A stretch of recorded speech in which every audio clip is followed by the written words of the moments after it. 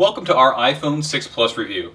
This is a look at the larger iPhone 6 Plus with a 5.5-inch screen and a small comparison to the iPhone 6 that features a 4.7-inch display. Now, most users may go with the more accessible iPhone 6, but if you want a really big screen, something that can possibly compete with the Samsung Galaxy Note 4, then you're going to want to keep looking at what the iPhone 6 Plus has to offer. Now, both of the new iPhones feature a new curved design. So we have an all-metal back. We no longer have glass at the top and the bottom. We have these lines in their place. You'll either love or hate these lines.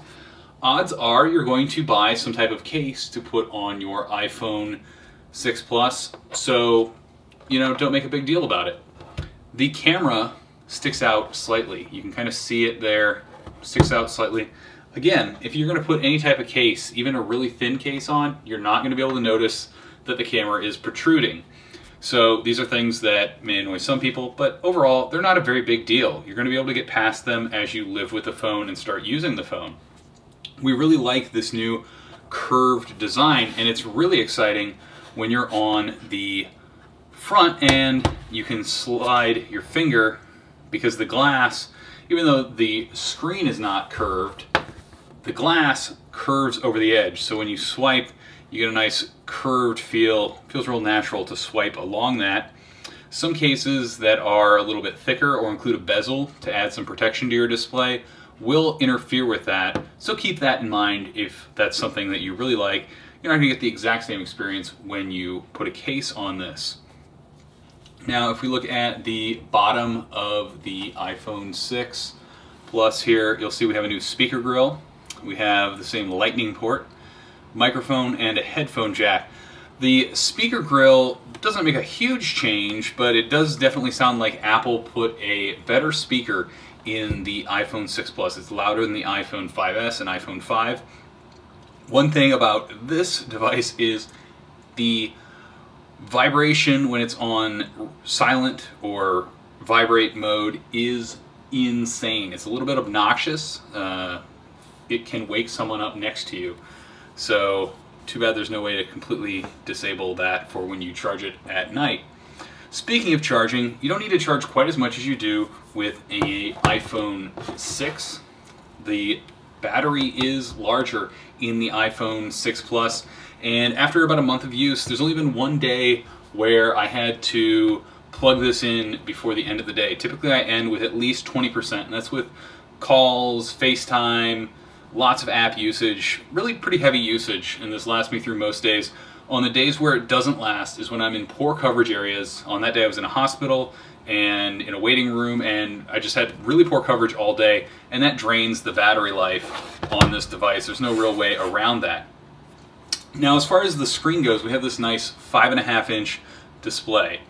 It's slightly smaller than the Galaxy Note 4, and it doesn't have quite the same high resolution, but you know what? Most people aren't going to care. Even when I pull up a nice photo on this and on the Galaxy Note 4, at first glance, unless I'm looking at them side by side, I'm not seeing a huge difference.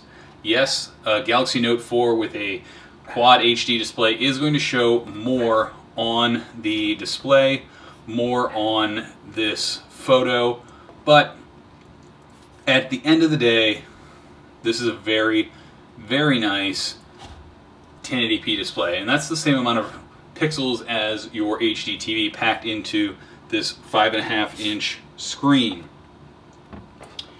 Now, as far as the size goes, we've heard a lot of concerns about, will this fit in your pocket? Can you hold it and use it with one hand? Apple includes a feature called reachability. So if I tap on that home button, I don't push it, I just tap, it will drag that down. So now I can reach an app that's in this upper corner. It works the same way if I'm inside an app and I want to reach that compose button.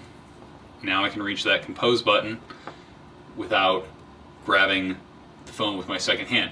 Now, this is handy, but this is a pretty big phone. It's a little bit slippery, and especially if I'm going to use it in landscape, I'm going to want to use two hands.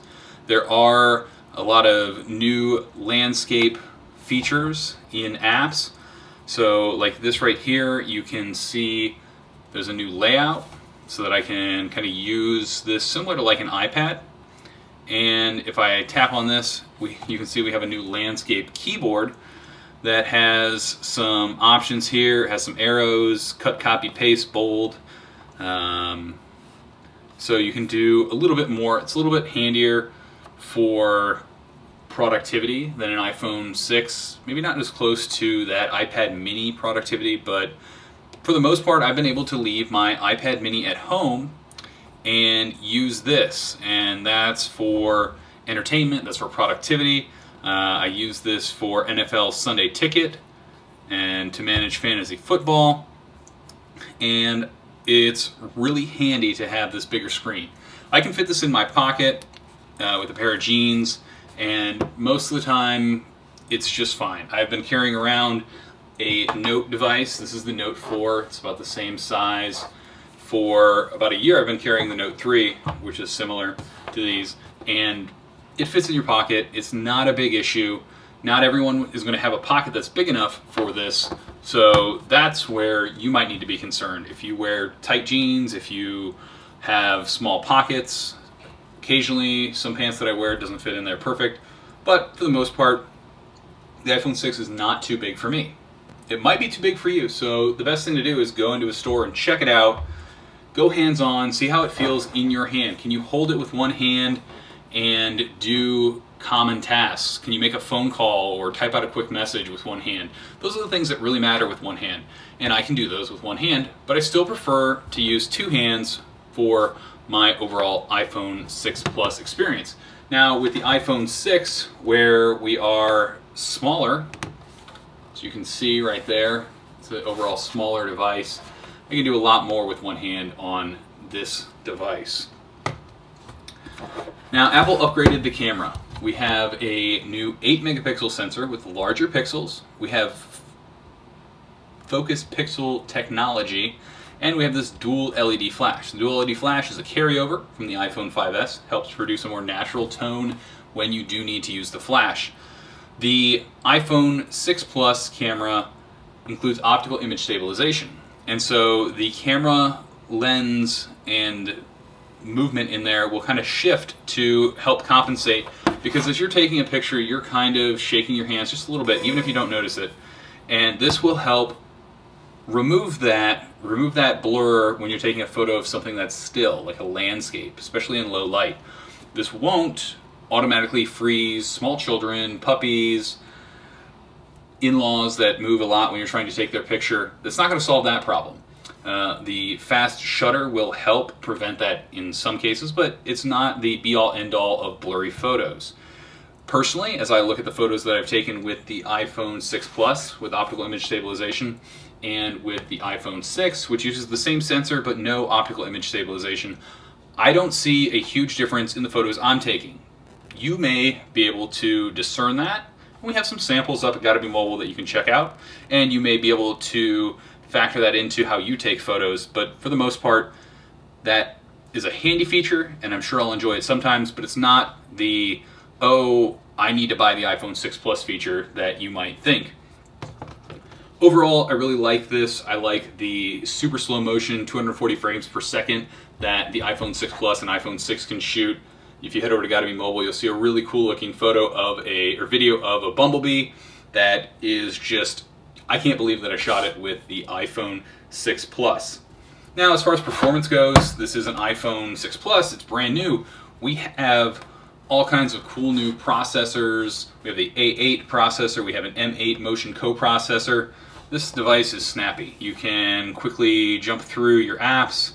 It runs basically anything we've thrown at it. We've already shown you the power of the iPhone 6 and that you can switch between apps and do a lot of that day-to-day activity. It's fast. You're going to be able to use a lot of the apps that you want, and with the new A8 processor, you have all the power you need. Now, with this, we're in a Zen garden, and so we can interact with the tree here. We can grow all of these cherry blossoms on here, and if we swing around, we can see more of this. and eventually we're going to be able to shake all of these off. And so it takes a lot of power to render all of these that are dropping, the movement here.